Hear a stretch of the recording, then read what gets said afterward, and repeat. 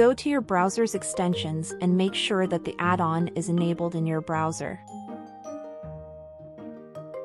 Next, click on the gear icon. Then on Browsers. And make sure the option Autofill Web Forms using add-ons is enabled.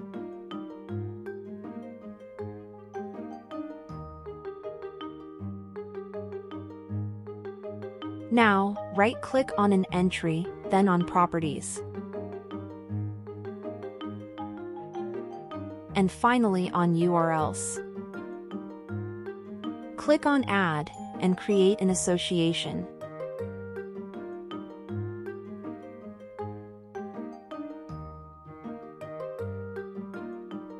Click on Additional and make sure the option Use Entry with Browser Add-ons is enabled.